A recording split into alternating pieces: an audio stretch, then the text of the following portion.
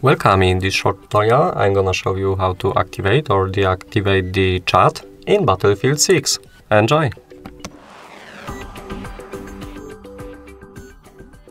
So to do it, at first you have to open the settings by using this gear icon here. Now move to the graphics and scroll down to see interface and HUD option.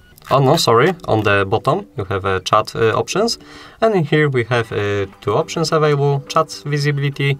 You can change it, hide it, so you won't see anymore the chat.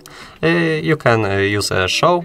It's always visible, even when no new messages appear for a while.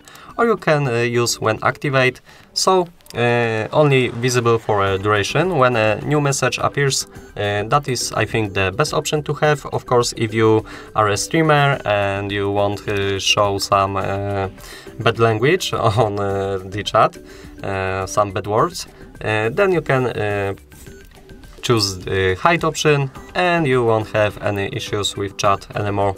I think that would be all for this video. Please leave a like, comment and subscribe to our YouTube channels. Goodbye!